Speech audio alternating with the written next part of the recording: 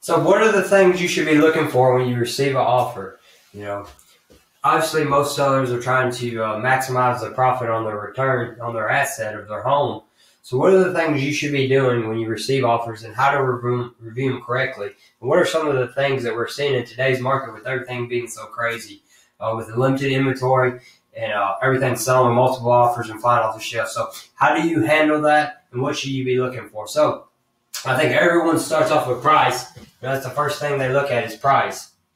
And then they look at are we cash or are we a loan?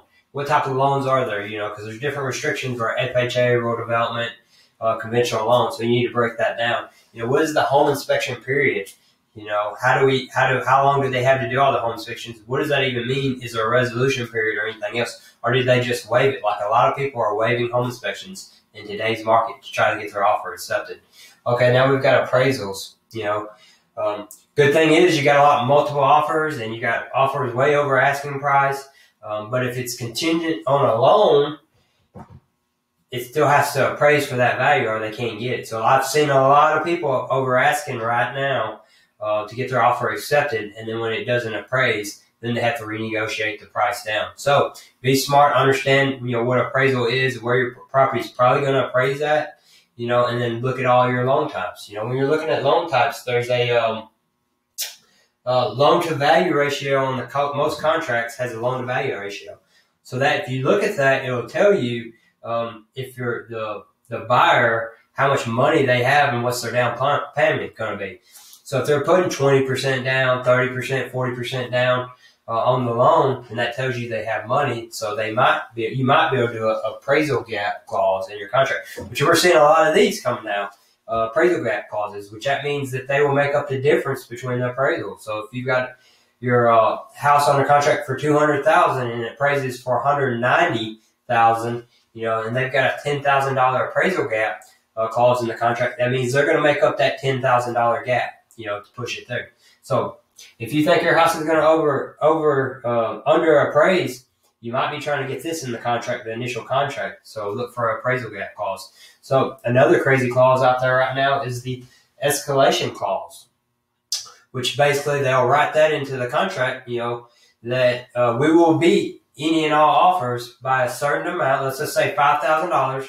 So we'll beat any offer by $5,000 up to a certain amount. So as an example, let's say you had another $200,000 house, and your highest offer was $200,000.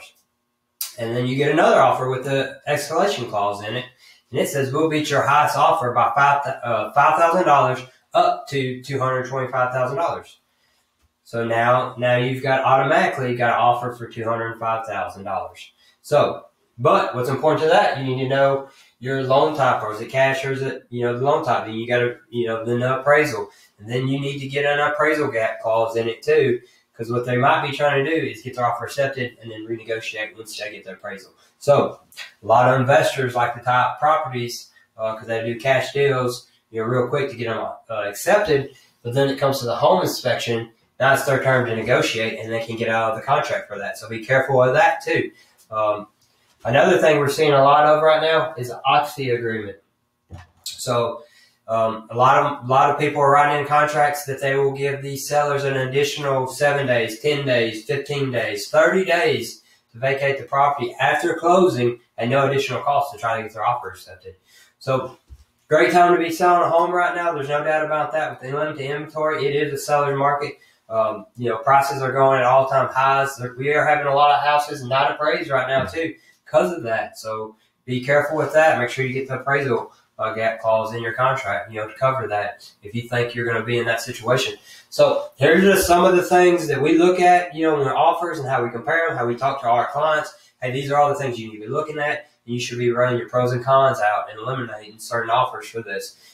Our goal is for our clients is to get them the best terms and best deal, which is whatever their goals are in the, within the transaction. So I hope this is helpful. There's a lot of stuff on here. I just really want to hit on the escalation clause, the appraisal gap clause, and the occupancy agreement, which we're seeing a lot of right now in offers, and be aware of the appraisal. And, because that is important right now with the way prices are moving. The appraisers are not keeping up with the market, and they're, a lot of homes are being under appraisal on the contract. So you'll have issues once you get to that. So if you need any help, my name is Matt Lane with First Class Real Estate Advisors. I hope this is helpful, and please reach out.